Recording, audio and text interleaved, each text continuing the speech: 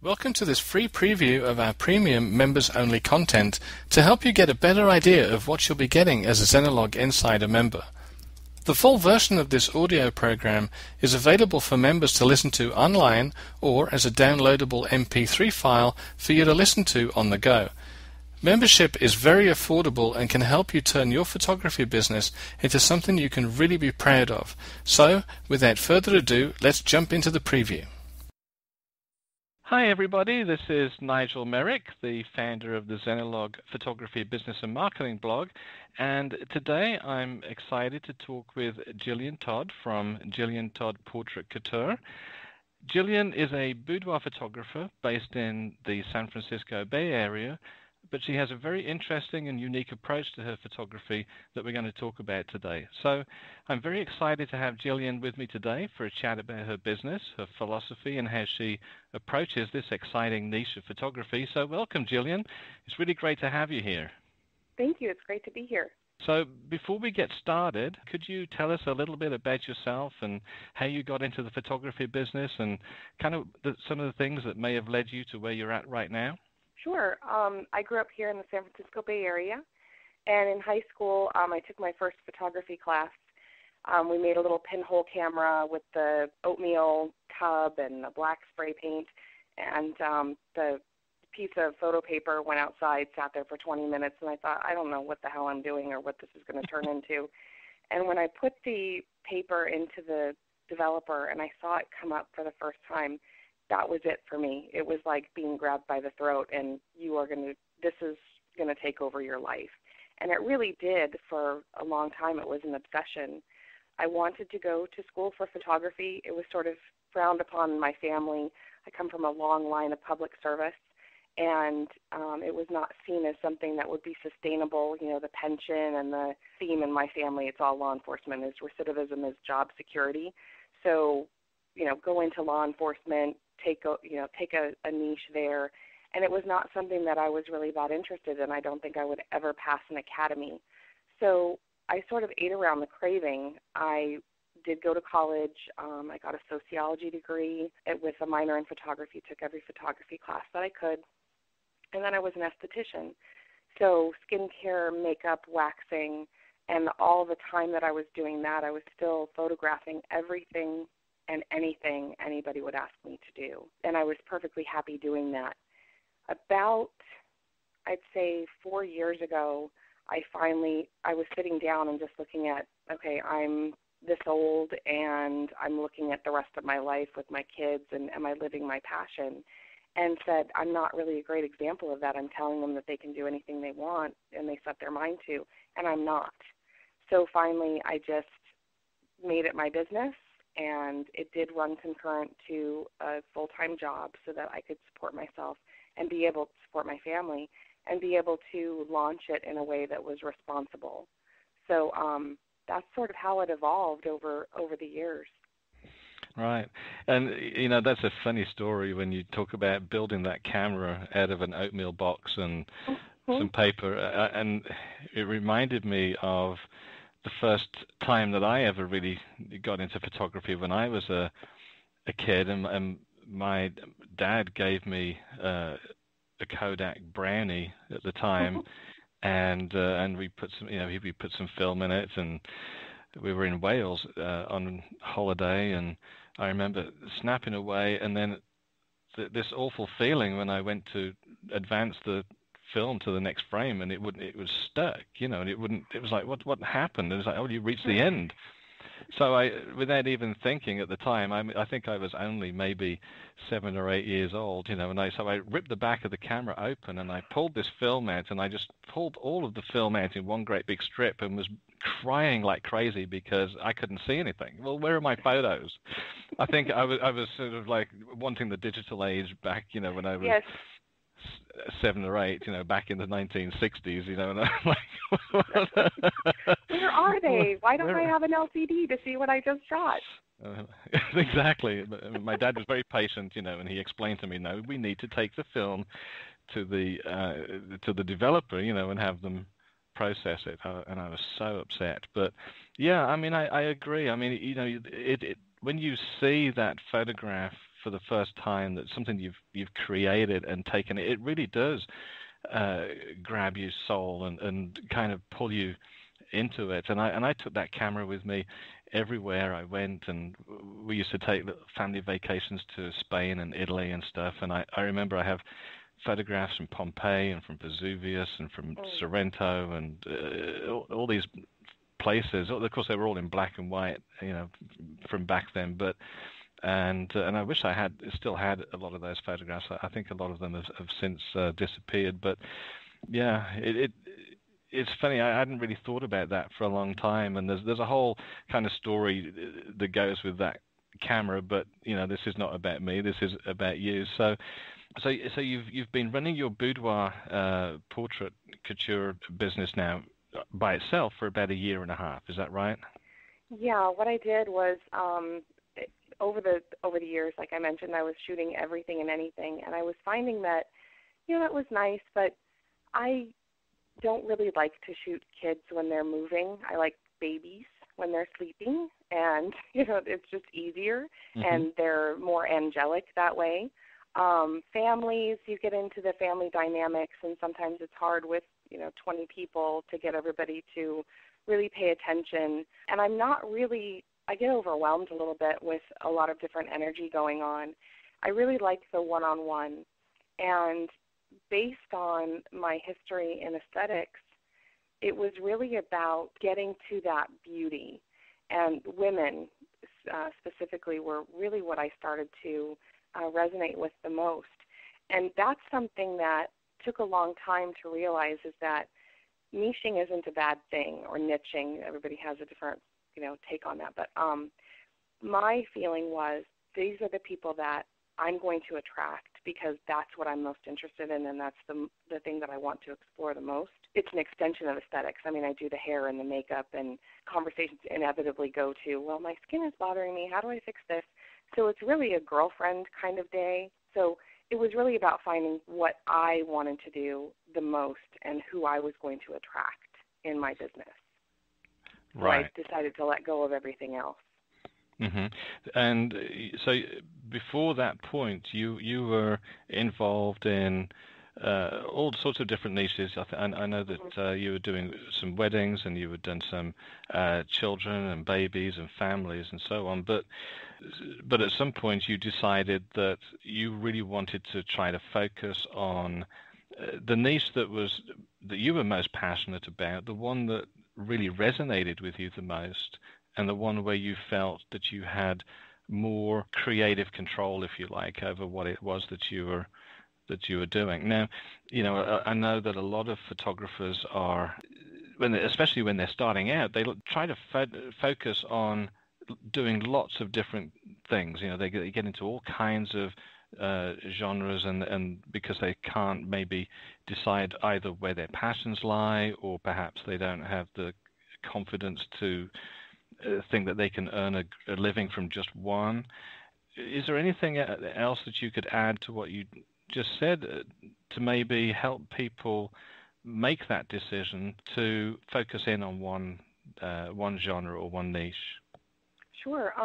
I think you really have to know yourself very well in terms of, what do you love? Are you out there doing it because you love photography, or you love something that you're serving others for? Some people are wonderful with brides and grooms, and they really have a way of serving them that I don't. And so if they can sit and go and think about, what am I really passionate about? What do I love shooting? When I go out and I shoot a wedding versus when I shoot a family, how does that make me feel? Does that make me feel like I'm doing something of great value? Does it make me feel like I'm unique in it?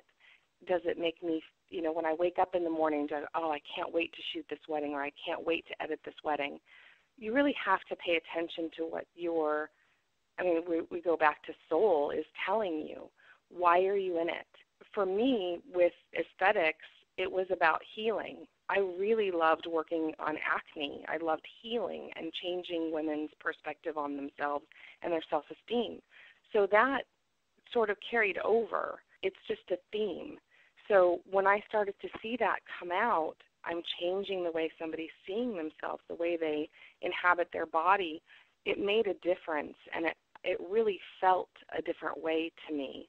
It was something I couldn't wait to do. When's my next client? When, I need to get another person in here because this just feeds my soul in a way. So when you get to that and you start to see a theme, then that's where you have to go.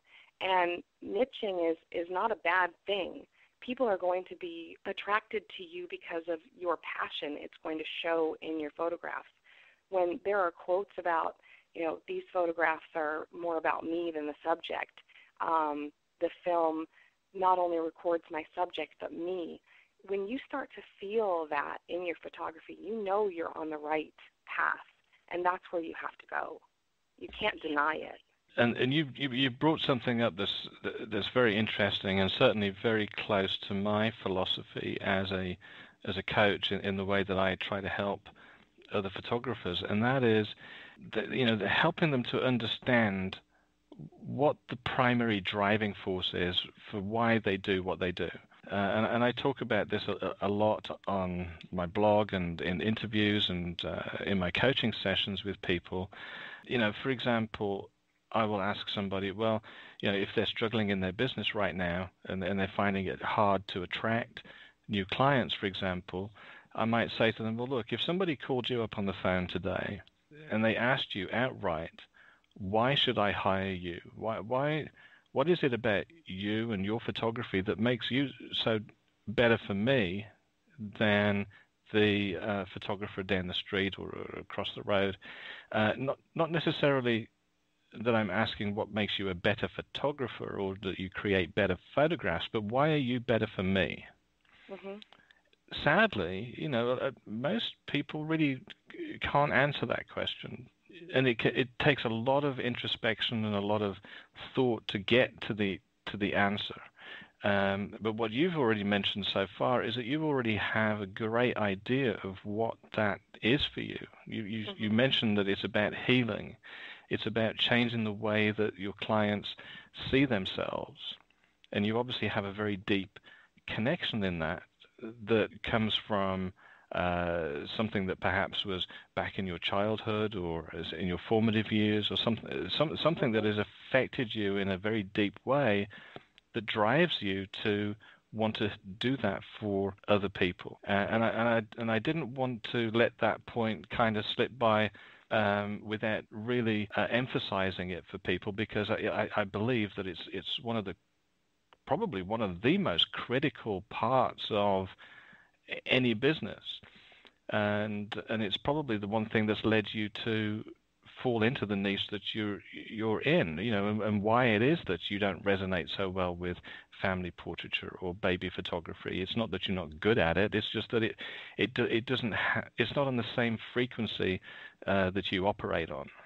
If That's that makes exactly any sense. The word, the frequency, the vibration. It's sort of this right brain. We're all right brain anyway, but that woo-woo kind of, some people say, oh, well, it's metaphysical or whatever. Yes, it is. I mean, we have to follow that. I found that when I was outside of what I needed to be doing, when I was continuing in corporate, what finally made me quit my job was I kept getting sick. I kept getting sick over and over and over again. And it was this, hello, wake up, you're not supposed to be doing this anymore. And finally I fell. I ended up with a concussion, a sprained ankle, I don't even remember, whiplash. It was terrible. It took about 6 weeks to recover from. The concussion was, my memory, my verbal communication was not great for a while. I'd get spacey. And it was just finally, I had to get out of there. The next thing would have been a car accident or whatever. So when you're not living in the vibration or the frequency that you're supposed to be in, there will be clues, and you have to listen to them. People don't get sick over and over and over again for no reason. You've got to listen to those clues. Mm-hmm. Yeah, and I know exactly what you're talking about there, because I went through something very similar. I went through a very similar experience when I was working in the corporate world. I spent about 20 plus years working as a computer programmer and a project manager, and working for software houses and banks and all that kind of thing. And while I was very good at it, and and I enjoyed the work that I was doing. As I got older, I found there was this kind of increasing pressure, if you like, internally, that was something was struggling to get out, and there was a conflict between my analytical side of my personality and my creative side. And that conflict just grew and grew and grew and became more and more difficult as I got older. And I found that I was becoming less satisfied with my work, sitting behind a desk programming computers all day. I found that I was becoming very stressed out by things, and eventually I had almost like everything just imploded, and I found myself quite ill with anxiety and all kinds of stress-related issues. But once I was able to kind of release that one side that was causing all of that and move to a more creative kind of lifestyle, everything changed. Mm-hmm. It was almost like it changed overnight. Yeah. It's just flipping a switch, exactly. Yeah. And so, I'm very thankful for that experience in one sense, although it was very frightening for me at the time. Because my livelihood was as a computer programmer, and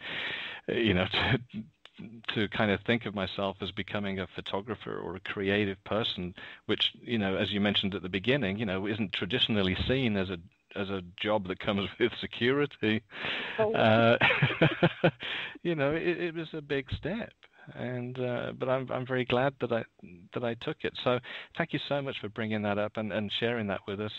Because again, I think it's important, and I think people need to, accept who they are as a creative person.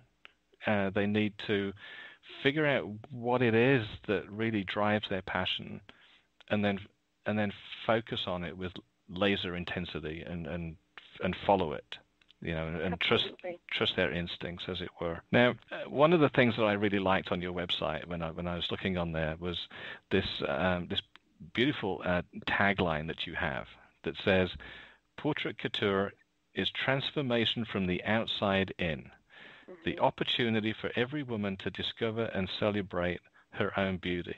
And you've managed to encapsulate in just those few words what your business really means, not just for you, the artist, but what it means for the people that you serve. And I'm curious, to find out how this idea evolved and how you came about this very, very cool representation of what you do, and how has it shaped what your business is today? Well, when I started to sort of follow that bliss of working with women specifically, Boudoir is something that has been evolving and has come back on the scene. Obviously, it's a very trendy thing right now in a way. And I was shooting traditional boudoir, the sort of piece shots in a way, the lingerie, the TNA in a way, instead of being able to, I don't know another way to say that, but what I found was that was really focusing on this sexual side of women. And I wasn't very comfortable with that because I felt like it was almost self-objectification. And that's not the thing that I wanted to serve. That wasn't the part of women that I wanted to serve. So again, it's following those hunches, and it's following that intuition. What I found that made the most profound difference with women who were coming in was the beauty shots, the face, the décolleté, their skin, their makeup. They really felt wonderful having their makeup and hair done.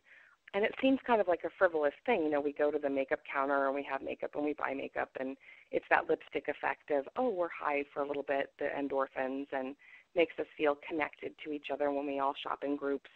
But that one-on-one was really important, and I found the conversations that we were having was how body image and, my skin or my hair or whatever makes me feel less confident in the world and how I operate maybe in work or in relationships, or, we women have a strange burden.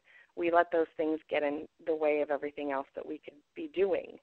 So transformation from the outside in really was about, if you can embrace this part of yourself and see yourself as beautiful, and in a way, in our society, beauty equals worthy.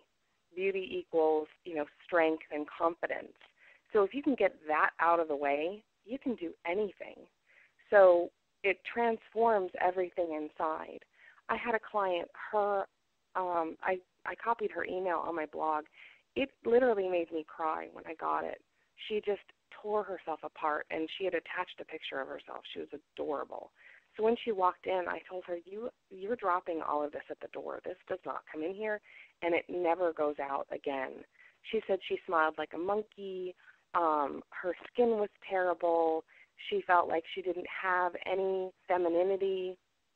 So when we went through the process, you could see her just blossom. She bought every image I took of her, and I still receive emails from her. This changed my life. I have been able to do everything that I've wanted to do. I'm ready to date. I mean, her life is completely different, and that, to me, is the epitome of what I do. She's able to go out in the world. Just seeing herself in these images is able to change how she operates in the world, and I think that that's a ripple effect. You've reached the end of our free preview for this content. If you enjoyed what you've heard so far, then you're sure to get a lot out of the rest of this great program. To finish listening and ensure that you don't miss out on future information-packed programs like this, become a Zenilog Insider member today. You'll have access to all our interviews, members-only articles, ebooks, and our special monthly live training webinars and Q&A calls. Thanks for listening, and I look forward to seeing you on the inside.